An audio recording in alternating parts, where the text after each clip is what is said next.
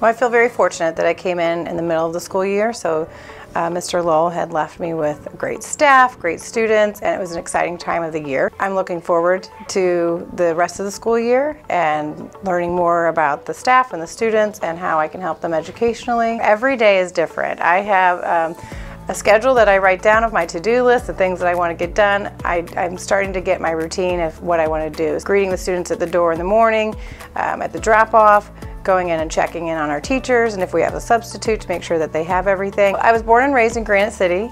I'm a 1997 graduate of Granite City High School, and I was involved in the high school and enjoyed that, and I'm very proud of being a graduate of Granite City High School. This is actually my second career. I worked in the banking industry first and have a business degree from SIU, Edwardsville. I knew that I'd always wanted to be a teacher, so I went back into education and studied and got my master's at Lindenwood, and then started at Cahokia for a year, and then I came to Granite City in the business department.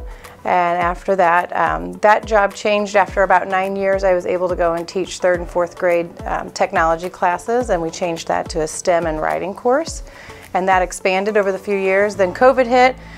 We started passing out Chromebooks, and that job changed a little bit with the technology. My husband and I have a scholarship and our son's memorial.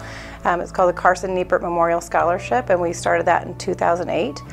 We've awarded, I believe, about 55 scholarships since then, totaling over about $70,000. So we're really proud of that. We do a fundraiser each year. The community of Granite City has supported us in all of that, and we award that to graduating Granite City High School seniors each year.